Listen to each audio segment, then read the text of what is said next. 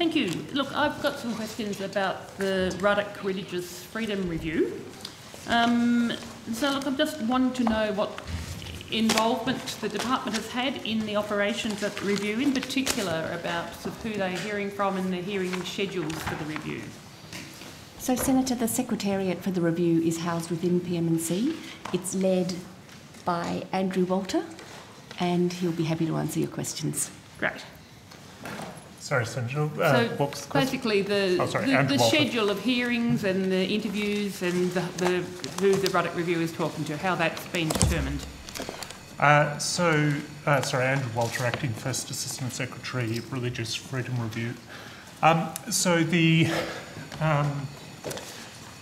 program of consultations has been, I guess, the Secretariat did some initial research and developed an initial plan for consultations, which was then ticked off by, at a fairly high level, I must say, by the expert panel itself.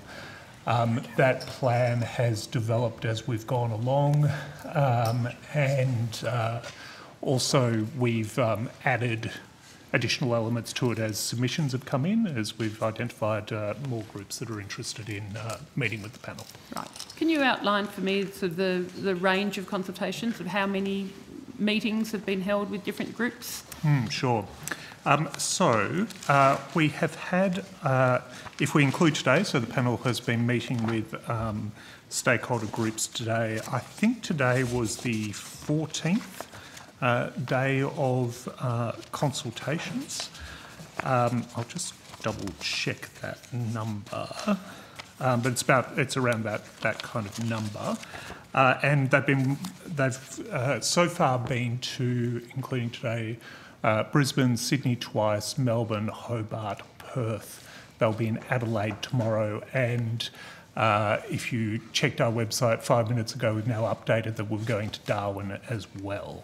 Right. And so how many groups and individuals have the panel met with? Yeah, sure. So it's well in excess of 50. It's probably getting close to the 100 mark if you count it individuals. It's a wide range, very large number. The full number will be included in the report. Happy to, list some if you'd like that, if that would be assistant. If you take it on notice, and if that comes out before the report, that would be very happy to do that. So what was the process that was used to deem it appropriate for the panel to attend the event called Freedom of Religion or Belief, Creating the Constitutional Space for Other Fundamental Freedoms in Sydney? So that event that you're talking about was a conference, an academic conference, which was organised at the University of Notre Dame in Sydney. The panel did not attend the conference per se. They attended a roundtable or a symposium, if you like, with some of the people who were participating in that conference. That went for around about the 90-minute mark. The people who... So you had at that conference, and it was a subset of the people who attended that conference, many of the leading academics on religion and the law in Australia. So what was the process by which their attendance at that symposium was So the fact that the conference was taking place was drawn to our attention. The panel had already indicated that it was keen to have an academic roundtable of some sort where it met with a few academics to discuss varying views on religious freedom. That conference was occurring. We made contact with the organisers. They said they could facilitate a session with the people attending that conference, and that's how we got there.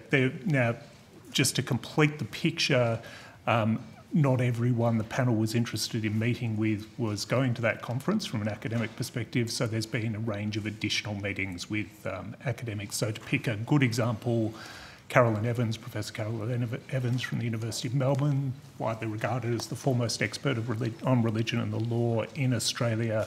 She attended the conference but wasn't available for the symposium, so caught up with her in Melbourne consultations. So to clarify, so the department initiated you were made aware that the conference was happening, and then you initiated and requested as to whether you could organise a session for the panel. We spoke to the organisers about whether there was anything. And did all of the panel attend that symposium session? That's a good question. I think that Father Frank Brennan wasn't available on that day, but otherwise, let me see. Yes, that's right. Father Frank Brennan wasn't able to attend, but the rest of the members of the panel did. And did some of the members of the panel attend other sessions of the conference as well as the symposium, to your knowledge? I don't think so, no. Okay. No, they were all, we had other consultations on in Sydney on that day, and all the other panel members were at those. So, was there any consideration given of attendance by the panel at other events organised by, say, the LGBTIQ community, or broader human rights or anti-discrimination or secularist events deemed necessary in order to canvass all views? So when the panel first met, the panel met on the 10th of January, they asked the Secretariat to undertake a kind of survey of upcoming events, if you like, that might be relevant to the issue, and we identified a couple of possibilities. None of them, I'll be upfront, none of them were LGBTI events, and eventually the panel decided that the only one that was relevant to their question on religion and the law was this particular conference. We didn't identify at that stage any other events. However, I should say that if there was an event that was relevant to the terms of reference and it was being organised by the LGBTI community, if that's drawn to the Secretariat's attention, we'd of course be very happy to put that to the panel. So it was the 10th of January that you looked at events because I'm particularly interested. I mean, there was a very substantial gathering, the Better Together conference, which was about that time. Yes, that's right. Yes. Which would have been very valuable for the panel to have attended. So I was aware of that conference largely because we thought about sending somebody from the Secretariat to the conference. Given how much other work was on for the Secretariat at that time, I wasn't able to release someone to do that. The issue there, yes, that conference, from memory, 12th, 13th January, something around then. The panel met on the 10th of January, gave us our writing orders to develop a consultation plan, the first iteration of which was approved on the 2nd of February. So unfortunately, the timing for that one just didn't work. In terms of the Notre Dame symposium, does the panel consider that was a neutral event, or was it specifically the views that were expressed by the people at that symposium expressing a particular side of the debate? I think that's something you'd have to ask the panel about what they heard and how they interpreted that. I think that you could say that there were a range of voices, including voices that advocate for a traditional definition of marriage. Because certainly looking at the attendance list and the speakers list for the whole conference, it was very much biased in favour of people who are, in favour of the traditional view of marriage, basically full of anti-LGBTI equality academics, authors, activists. So the question, given that the panel attended that, why hasn't there been an equivalent opportunity afforded to other, anti-discrimination academics? There's a couple of points I think that we can make there. That throughout the consultation process, the panel is meeting with a very large number of different groups and individuals who take a variety of positions in relation to religion and the law and religious freedom, including in relation to same-sex marriage, although of course the review is not confined to that issue. The panel is being exposed to a whole range of different views. You won't be surprised that some of those views are quite conservative, and then some of those views are at the opposite end of the spectrum in relation to both religious freedom and in relation to same-sex marriage. So the panel is seeing a whole range of views. We've had a number of sessions with, in every city, in all those cities that I've mentioned, we've had sessions with representatives from the LGBTIQ community as well. Are you keeping a breakdown of the different types of organisations that the panel has been consulting with? I haven't done the numbers on it, but we are acutely aware of the importance of making sure that we are getting a balanced range of views before the panel, or that diversity of views before the panel. But are you doing a tallying, so to speak? We haven't actually done the tallying, but you know, I mean, when I look at we could do it fairly easily, but when I look at that picture, you would say that yes, there's a whole diversity in there. It is pretty reasonably balanced. Can we get a list of all the organisations that the panel has met with so far? I can give you that list, yes. Okay, that would be appreciated. Thank you. I'm interested as to whether you've got any insight. As read, there was reports in the media that that Mr. Ruddock told the roundtable gathering that last week that he was wanting to. He told those present that while he expected the group to present erudite opinions about what can be done to have the best possible human rights protection anywhere in the world, he similarly expected that if he went back to Parliament with those recommendations, he would be told that it was not what they were looking for. Have you got any insight as to why he would have said that? I'm sorry, I wasn't present. I'm not sure that he did say that. I would have to confirm that. I think that... that was reported in the Catholic News Weekly. So. Sure. I think that the observation I could make, and it goes for Mr. Ruddock, it goes for all our panellists, is that they are very strongly evidence-based. They are looking for evidence that current arrangements don't work and need reform, whatever direction that might be. Mm. And so, do you have any sense of what did he expect would be the best possible human rights protection that he expected that the Parliament would reject? No, and I don't. No. Okay. So, in terms of the panel members and their attendance at all sessions, so you've already said that not all the panel members can attend all sessions.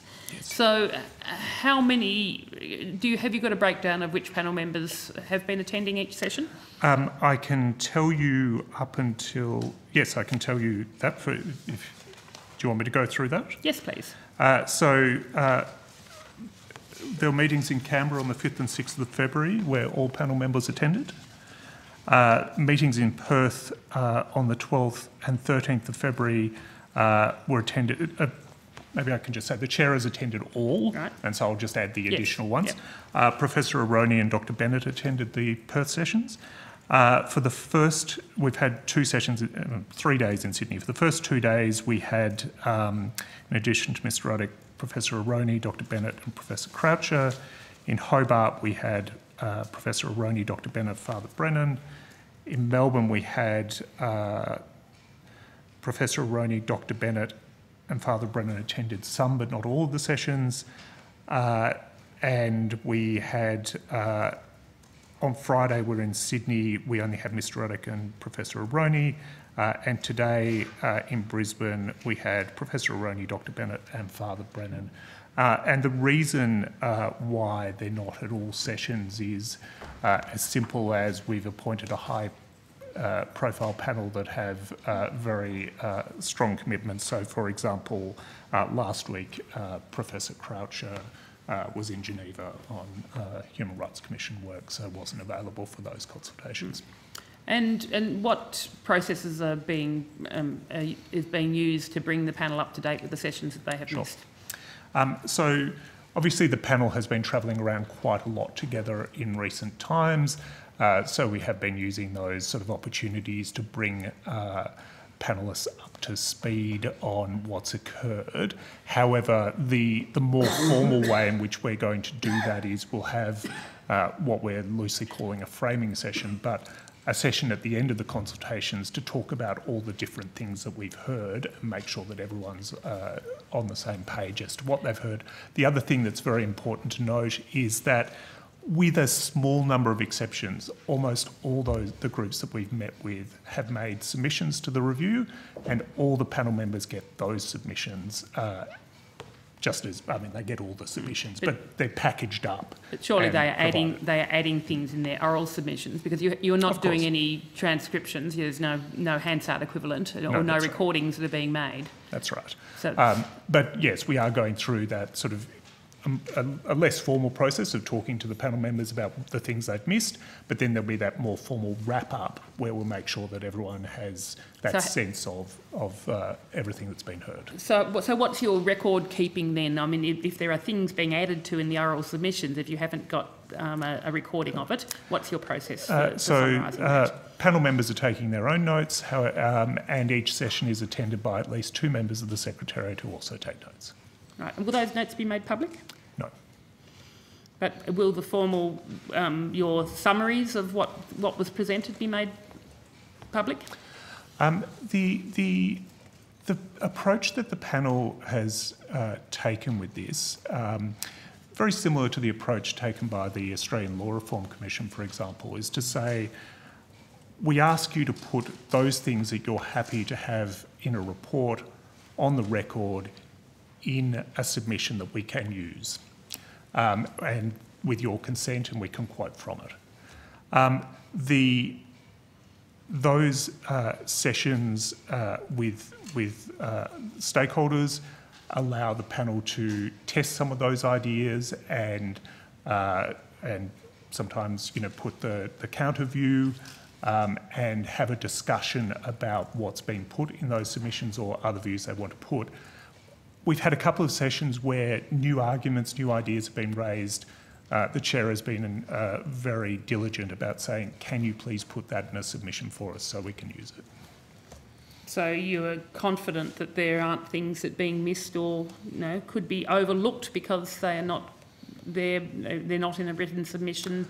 They're influencing the panel, but there's no evidence trail, so to speak. As I said, the things that the panel that are new and that the panel is feeling like, that's important information, it should be on the record. They've asked for submissions on that, additional submissions in some instances. So how many additional submissions have they asked for? There's only been a small number, but of the ones that I've been in, I haven't been in all of them. Obviously, I'm not there today. Most of the topics that have been raised have not strayed very far at all from the submissions those organisations have made. Okay. Now, it is the intention to publish the submissions, I understand? It is the intention to publish the submissions. There are some caveats on that. Obviously, we need consent, and there will be some submissions that we wouldn't publish for legal or other reasons. And so what's the expected time when you will be publishing the submissions? So we have received in excess of 16,000 submissions, which is obviously a very large number. The panel announced, when the panel met for the first time on submission and discussed submissions on the 10th of January, it said that it wanted to publish them by the 31st of March, which is the reporting date.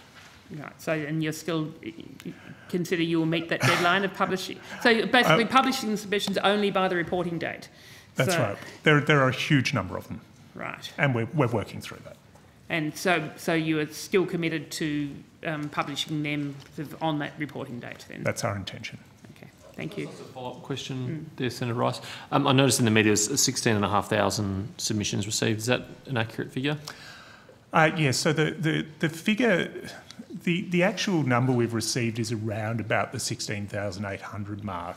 Now, while we have done everything we can to control for duplicates and for blanks using the web form, there are still a few in there that we're pulling out as we go through. Sure. So that figure will come down a little bit, but it's around the 16,500. Sure. So presumably the 16,000 includes kind of form submissions where they've been automatically generated by a campaign website and they're essentially the same as each other.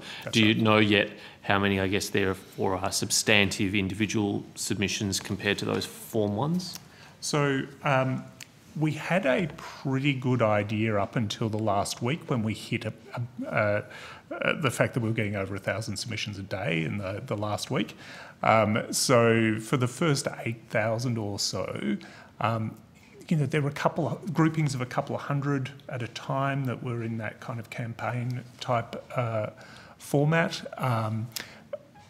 Don't really know for the full picture yet. We're Sure. literally still working through that huge volume. Sure. So, Senator Rice? Yes, and so in terms of the Secretariat support, in order to work through them all and to publish them, is there a greater amount of Secretariat support that you have needed to bring on board to deal with those numbers of submissions? Yes, we'll bring on extra people. Right, okay, in order to get them published by the end of March. Okay, thank you. Thanks, Chair. Thank you, Senator Rice. Yeah, Senator Smith?